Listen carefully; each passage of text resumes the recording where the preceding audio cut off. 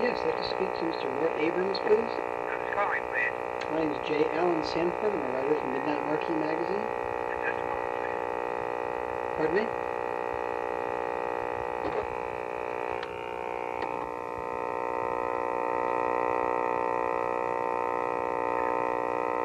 Oh, Hi, Mr. Abrahams. yeah. Yes, I'm writing for Midnight Marquee magazine. I'm doing an article on the old Tales of Tomorrow series. Oh, yes. Where are you calling from? I'm calling from San Diego. No, I think. Would this be a good time to talk to you and ask you a few questions about the Yeah, series? sure, go ahead. Alrighty. First of all, I was wondering how the series, what the genesis involved was. I know it was a George Foley production, and you were the producer. Yes, that's right. The genesis of it was that I put together an organization called the Science Fiction League of America, which was composed of the then top science fiction writers, some of whom are still with us, or something like Ray Bradbury, Isaac Asimov, Herbert Gold. I don't remember. Not Herbert Gold. Other Gold. Herbert Gold, the contemporary novelist. There were 12 members of the league. And I had an arrangement with them whereby I had the television rights to all of their published short stories. And I paid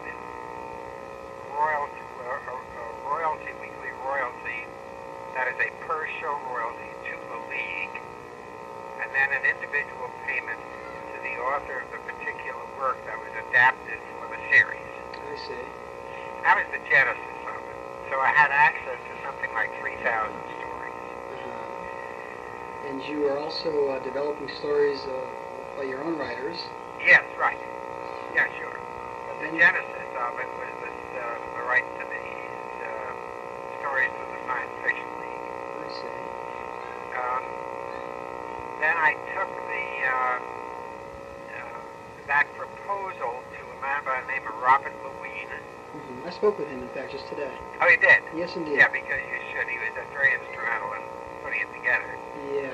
He suggested that I take it to Foley, George Foley, who was at that time in partnership with a man, so long ago I can't remember his name. At any rate, Foley had a partner, excuse me, and they sold it, it turned out, to a client of the agency that Bob Lewin was working with. Bob Lewin at that time was with an ad agency. And one of his clients was up the ship. I think it was Maslin Carpets, if I recall correctly. Right. Maslin Carpets and the the watch jewelry. company, too, Chrysler. Chrysler Watch Band. Yeah, that's right. That was the genesis of the show, and then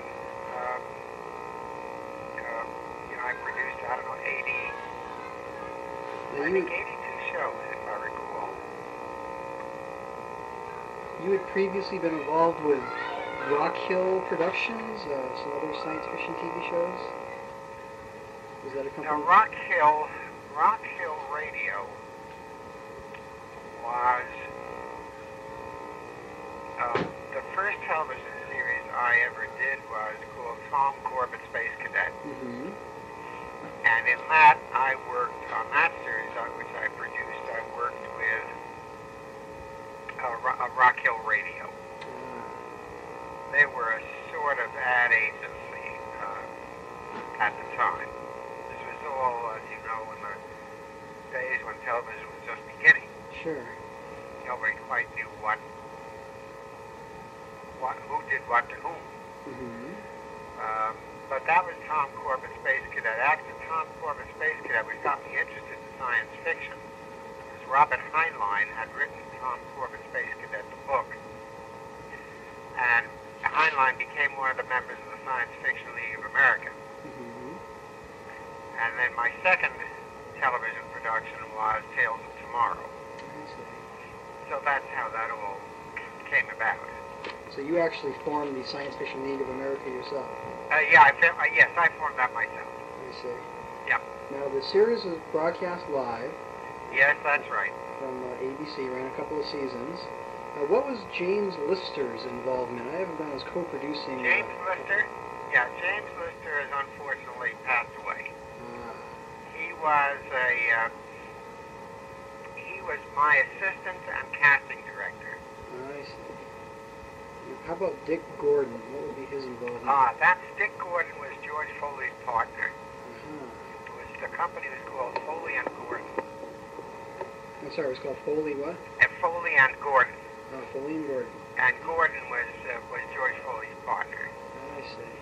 Yeah, they had another show on the air, an afternoon game show for Westinghouse, I'm not sure.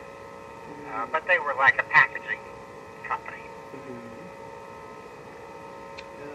How were the particular stories that you chose to do? How were they chosen? Did you talk to the actual authors themselves? Did you leave it up to... No, I had become a science fiction buff by that time, and I had read almost all of the material, so I knew, kind of what I was dealing with. I made the selection myself, both from the available material from the Science Fiction League and from material sent in or given to me by, or assigned by me to writers. Most of the material, as time went by, turned out to be original material by writers who, some of whom are still around. Sure. And very familiar, these very successful writers. Frank DeFelitta is one I'll be Frank talking to DeFelitta, later. yes. Man Rubin I just talked to earlier. Pardon me? I just talked to Man Rubin earlier today, in fact. Oh, Man Rubin did quite a few. Yes. Frank DeFelitta you won't find, he's in Yugoslavia. Oh, really? Yeah, he just finished directing a picture and they're scoring it there. We're still very good friends. I see. What about Charles O'Neill? Yes, O'Neill, I don't know what happened to O'Neill, but he supplied quite a bit of material. Mel Goldberg? Mel Goldberg, I'm still friendly with. He's out here. He did quite a few, yeah. He's one that I was looking to get in contact with. I have his agency number. I'll be contacting them real soon. They can forward me through, hopefully. Yeah, let me give you Mel's home number. All right, that'd be terrific. Yes, sure. He's very nice. Very, very nice man. I'm sure he'll be very helpful.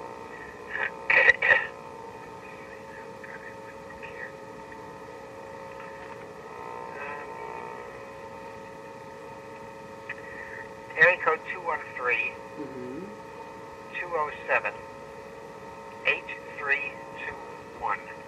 8321. Alrighty. Don Medford, one of your directors. I understand he's... Don Medford, yeah. Don directed all of them. I think all, or...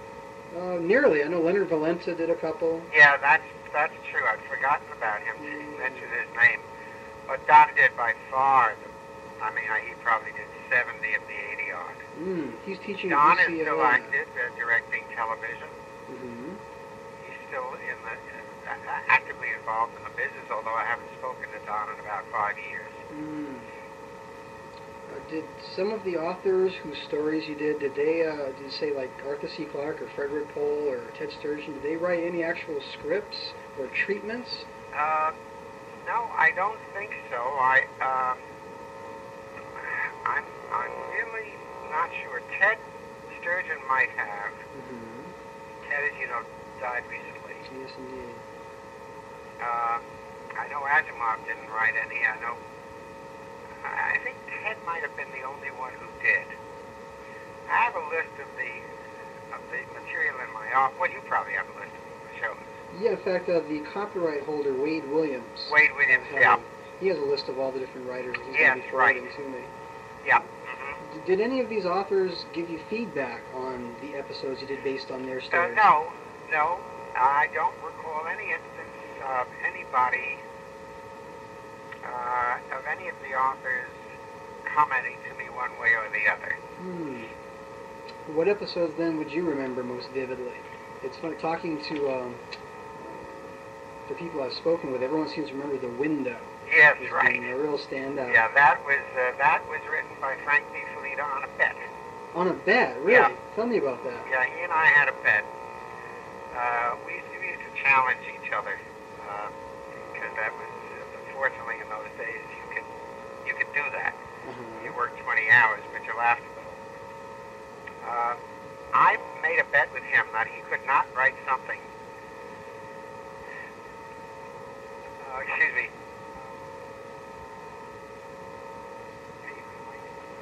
No. Excuse me. No problem. Sorry, give me your name again. Pardon me? Give me your name again. J. Allen Sanford, S-A-N-F-O-R-D. Referred to as Jay? Yes, Hi, Jay. I made a bet with him. I challenged him to write something that could only be done on live television. Could not be done in theater. It could not be done on film. It could not be done. The only medium in which it could be done was live television. And I bet him a dinner. And he went home to think about it and called me up a couple of days later and said, I think you owe me a dinner. And I said, not till you tell me what it's all about. And he came in and he explained it to me, and I thought it was just a great idea. There was only one problem. Are you familiar with the Oh, yeah, I have a copy. Okay. The problem was, since it's a reality piece, it was kind of War of the Worlds. Sure. The big problem was, how are we going to integrate commercials? I spoke to Bob Lewine, who was the agency representative, and he loved the idea. He thought it was just terrific. And I said, can I do commercials at the end and the beginning of the half hour, before the story begins and after it ends? And he said, no, you can't do that. They're not going to, sponsors won't stand for it. You have to put them in their regular places. And I said, Bob, you can understand how it's going to ruin the reality if we suddenly... So he said, no, I'm sorry, I'll talk to them, but I'm sure they're going to say no. And he talked to them, and they said no. So I had to figure out a way to get the commercials in, and, well, you saw the result. It was Bob himself on the floor saying to me, I don't care what happens, I want my commercial. Right, which is pretty great. The switchboard at ABC lit up, despite our disclaimer. There was a disclaimer. Well, we have a disclaimer on the that it was not a true. It was not a true. The kinescope that survived shows the beginning commercial, and then the Lost Planet, a little red herring. But the disclaimer isn't on the kinescope. Oh well, isn't that interesting? I've never seen the kinescope. Although, no, I don't have a copy. Robert Lewine tells me that in Cincinnati they actually pulled it off the air because they were afraid a murder was going to take place. Well, they pulled it off the air in Cincinnati, and I thought they pulled it off the air in Boston as well. In Boston, huh? Now, I think, if I remember correctly, that there was a real brouhaha about it, and the next week we were off. About 8 or 10 stations refused to carry the program. Really? Until it all quieted down, and then the following week everybody returned to the fold. But it was a big, there's also a very interesting casting problem, because we wanted people new in order to create the reality, and here's where Jim Lister came into play as a hero. We needed new faces. Because it increased the concept of the reality of this piece. Rod Steiger, as I recall, is one well, of the problem, yes, the problem was that Rod Steiger was, I think it was his first or second appearance on television. The big problem was Frank Maxwell, who played the husband, who had been on television several times. So we disguised him with that. I think we put some plaster over a supposed bruise, and we doctored up his nose so it didn't quite look like Frank. And then Virginia Vincent, who is relatively new. But Steiger, of course, was the big surprise because he was so wonderful, and he was so new, nobody knew who he was. Yeah, he's scary in that. Yes. He's a tough character. Yeah, it's a very interesting piece. We had great fun. Is it true that the police came onto the set? No, not really. Not really. Louine was under the impression that was the case. They actually came by looking for where the murder was going to take place. Oh, we did get two policemen who came in after. And wanted to know what all the fuss was about. I see. So their switchboards were lighting up too. Oh, yes, they absolutely were. One of the actors that a lot of conflicting stories has abounded about is Lon Chaney Jr. when he did the Frankenstein episode. I'm told by some that he was so drunk that day that he forgot that he'd already had a dress rehearsal and was under the impression that the live broadcast was a rehearsal. And that would explain... Can I cop out on that? Pardon me? Can I cop out on that? Oh, that's no problem at all. I mean, the poor man is dead. Yeah. So, if you don't mind, it's no comment. That's no problem Which at all. I think is an answer to you. That's no problem. Right. The music for the series. Some episodes I noticed actually had original music, but I take it most were canned. Oh, I'll tell you an interesting story about the music to that show. It was all from library. And the guy who selected the music and spun the records was Jerry Goldsmith. Really? And Jerry kept after me for virtually the 2 years of the saying, please let me write an original. And I was paying Jerry $75 a week. Sorry, per show. And I said, I don't have any money for musicians. I'd love you to do it, Jerry. I can't pay you. I can't pay the musicians, so I'm in a bind. Finally, he had done such a good job, and he was such a wonderful, still is, wonderful guy, that I had a Western written. And I asked Jerry if he could, how inexpensively could he do live music for that one piece.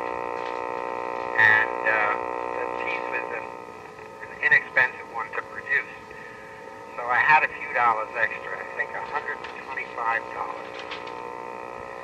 And he said, let me work something out. And what he did was he composed a score with a guitar and a harmonica. And somebody whistled. And it was a wonderful little piece, and I think it was Jerry Goldsmith's first original composition. Huh, no kidding. I know he went on to do Thriller a few years later. Other TV shows before he became famous. Oh, yes, he did a lot of television. I've got down in some of the credits that Bobby Christian was involved in the music.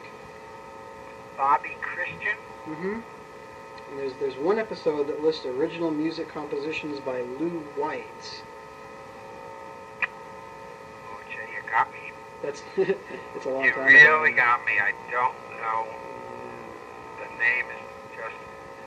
Bobby Christian is totally... totally unfamiliar. And original music by Lou White. I'm a little unclear as to whether or not you had the same announcer for the episodes that had introduction. Was it Roger DeCoven? Yeah, no. No, it wasn't Roger. It wasn't. Oh, wait a minute. Let me think. No, it wasn't Roger DeCoven. We did have the same announcer for each segment. But his name wasn't Roger DeCoven. I know Roger DeCoven, but that he was not. Oh, boy.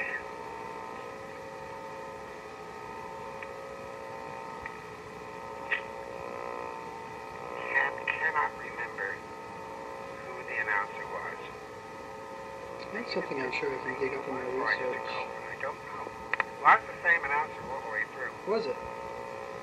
Did you ever have any problems from the network regarding script content besides this episode with the window? No. Actually, at that time in the history of the business, the networks did not really control programming. The sponsors did. And while the networks had a right, obviously, to complain or, to make things life difficult if they want. They stood back because it was the era, if you remember, of shows like Armstrong Circle Theater and Chrysler Medallion Theater, and where the name of the sponsor was integrated into the title, Goodyear Playhouse, etc. So it was the sponsor that controlled the content, and if you were going to have any problems in those days, you had it with your sponsor.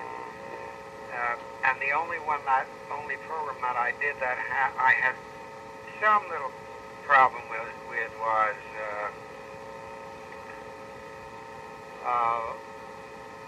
an uneasiness on the window. Mm-hmm. Yeah. Now let me think for a minute. If I had.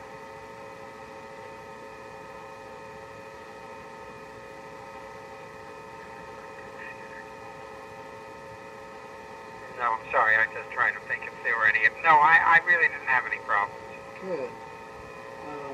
You've done other science fiction and fantasy type projects. I know you co-wrote Beneath the Planet of the Apes. Yeah. There's an interesting anthology series I've looked up called Windows from 55 and 56. Which Windows was that was my program. Mm-hmm. That was with Leonard Valenta, wasn't it? Pardon me? Was that with Leonard Valenta as well? Yeah. Mm-hmm. Yeah, that was a summer show. I see. That we just did one summer to replace some show that had been canceled or whatever. Mm-hmm. And I think I did 12 episodes of that. Mm-hmm. And the best one I remember, was a short story by Ray Bradbury. Marvelous story. I think it was called Mirrors. About a sideshow, a rundown, rinky-dink kind of small carnival. And there was a midget. Oh, the Dwarf. Dwarf. Sure, I know that one. That's the one. That was my favorite. I remember that so well. That's a terrific story. The dwarf looking in the mirror that makes him tall. That's it. Oh, you're well versed. You did your homework. Yeah, that's the one. Huh. I did those shows, yeah. Well, how would you compare some of the other anthologies you've done, like Windows and Suspicion, the General Electric Theater? How would you compare those to, say, Tales of Tomorrow? Well, GE Theater was a whole other kettle of fish. It was, big budget. It was, as you know, Ronnie Reagan was the host. It was, it represented a big move for me in terms of having money to spend, as I had practically no money. My entire staff on Tales of Tomorrow was Jim Lister part-time, a secretary half a day, and myself. Huh. So I had a cot in my office because I spent at least 3-4 nights a week sleeping in the office. No kidding. And I had to turn out copies of the script with a hand-cranked mimeograph machine. And had to have them delivered to the actors. And I didn't even have money to have them delivered by messenger or by cab. They had to be delivered by whoever was available to me, by bus and subway. Huh. I mean, it was really skinny money time. Huh. General Electric, I had a considerably inflated budget, and there was a whole different approach there. I see. It was a very important series in terms. General Electric was the first dramatic anthology ever to get in the first 10 of the top Nielsen-rated shows. Really? I didn't know Stayed that. there for about 10 weeks, which was all-time record. Huh. And it was designed to introduce important stars. Sure. And the first year, half of the show was live, which I did from New York, and half was on film. Sorry, first year all the shows were live. Then they went to half live, half film. and I was the executive producer of the filmed half and the producer of the live half. Then the concept of the General Electric Theater changed, and it went into other hands, and it was not, Ronnie Reagan wasn't the host anymore. The whole thing changed. But when you have more money, obviously, you've got freedom, and you can look further apart to your story material and your actors, etc., etc. And you did GE Theater shortly after Tales of Tomorrow? Or was that before? No, GE Theater was after. I did a couple of shows in between. I think the show that I did after Tales of Tomorrow was the Chrysler Medallion Theater. It's an anthology. I was a specialist in anthologies.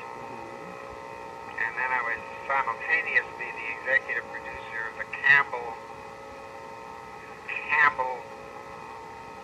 I think it was called Campbell Soundstage, I think. Another dramatic anthology. And then came General Electric Theater. And then recently you've done some HBO movies, Deadly Game. Oh yeah, that's fairly recent. Yeah. When Tales of Tomorrow was on, Yeah. did you get much press? Like TV Guide, did any of the magazines mention it at the time?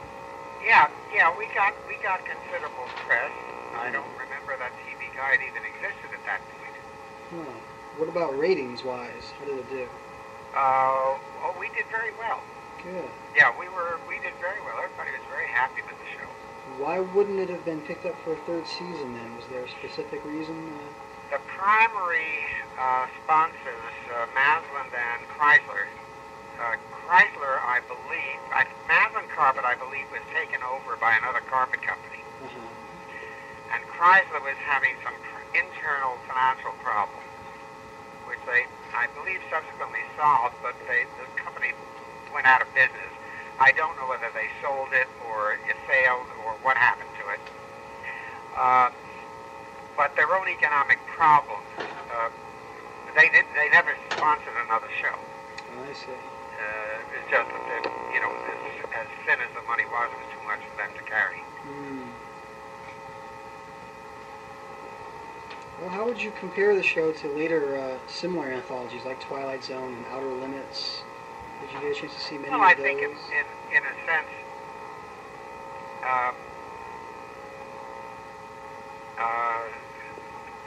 they were an outgrowth of Tales of Tomorrow. Sure, I would agree.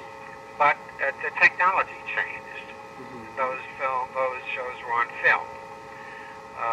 The acting, the direction, the camera work of Tales of Tomorrow now looks very old, and indeed it is very old-fashioned, and much less sophisticated. They were naive and represented the technology and the techniques of those days, but those days were replaced by more sophisticated systems of delivery, equipment, and indeed different schools of acting and direction and camera work. Do you feel your show ever gets sort of the short shrift as far as not getting a lot of attention like Twilight Zone did? No, I never felt that. I felt, I have a personal philosophy about the business that what's important is how you feel about your own work. And acclaim comes from, in my business, comes from a combination of PR and other forces not necessarily related to the quality of the work. I was very happy with Tales of Tomorrow. I consider myself a pioneer. I loved doing it, hard as it was. I loved the results. And that self-satisfaction is what makes it okay with me that nobody gave me any gold plaques. I would have liked them, of course, but I'm not disappointed that I didn't get them, and I have no hostility or bitter feeling. Rod Serling, in fact, got his basic training from me and went on to, and indeed dedicated his book Patterns to me. Really? Huh. So, and there's a great deal of satisfaction in that kind of thing. In what way do you mean he got his education from you? He worked with you early on? Oh, yes. I didn't realize that. What show would that be? Yes, he was in Cincinnati at that time. And was writing from Cincinnati, and I was the one who kept encouraging him to come in.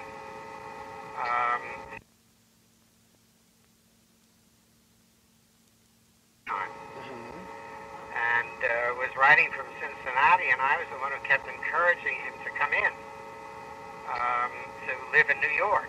I see. And when he came in, I introduced him to other people and was supportive of him because I was a great believer in his talent. And when he wrote a book called Patterns, which included the screenplay of the script of his play called Patterns, he says in his foreword that he credits me with a great deal of his success, which was very sweet, and that's more satisfying than another award. I've got plenty of awards. I see.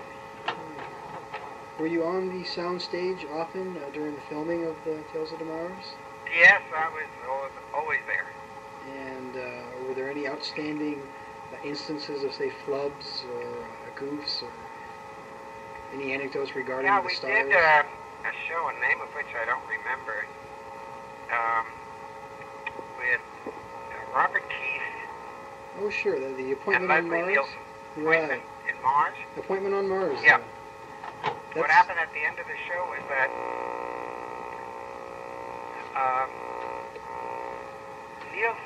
Leslie was supposed to pull a gun on Keith.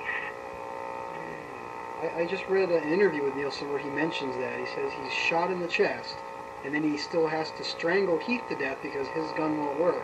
Yes, what happened was his gun fell out of the holster, and he didn't have a gun. And I stood, I am sure, pale and shaking in the control room with the director, and I remember Don and I looked at each other, and we just didn't say anything. Our hearts were in our mouths. How is this thing going to end? And they were both being consummate professionals, simply went at each other hand to hand, which was not in the script at all, and remarkably ended their fight with a mutual death exactly when the program should have concluded. Yeah, I just watched that one, in fact, and it's amazing how they pull it off. It's incredible. And who wrote that now? Let's see, Appointment on Mars. Hold on a second.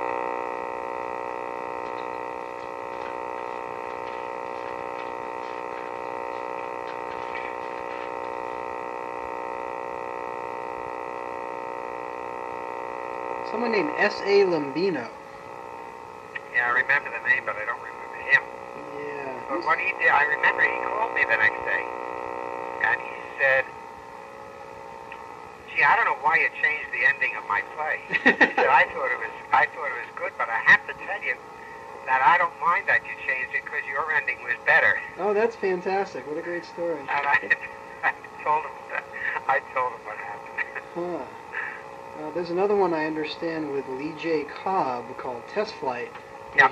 He got stage fright apparently and forgot all of the first few pages of script. Don't remember. That was one that Louine told me about. That could very well be. How about the episodes Boris Karloff did, Past Tense and Memento? Is there anything notable about his stint in the cast? No, Karloff was a wonderful man. Nothing, particularly noteworthy. James Dean, I understand, did an early television role in the Evil Within episode, which Rod Steiger did as well. Are there any remembrances of his work? I tell you that my memories of those days is so.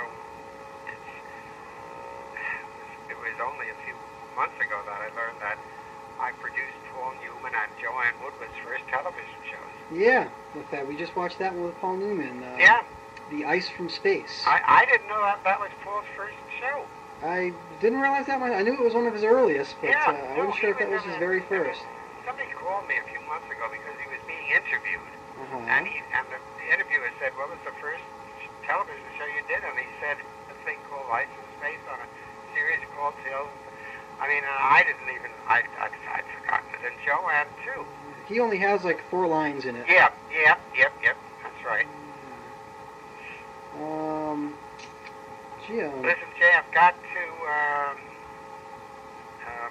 My wife is alrighty. Well, I didn't mean to hold it giving up. me those baleful glances that wives give when Yeah. dinner is ready. Well, I appreciate the time you took for me. It's been a very big help. Not at all. And, If there's anything special, feel free to call me back. Sure. I'll go ahead and forward a copy of the finished article to you if you like. Yes, I would appreciate that. I believe I have your representative's address here. Let me check to make sure. Mort Abrahams, you're still represented by the Barry Perlman Agency? No. Why don't you send it to my office?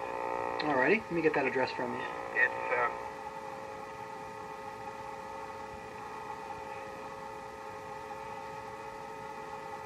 you okay? Mm-hmm.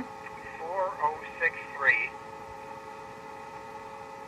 Radford, Radford, Radford Avenue, Okay. number 208, Alrighty. Studio City, 91604. Alrighty. I'll go ahead and forward that along to you.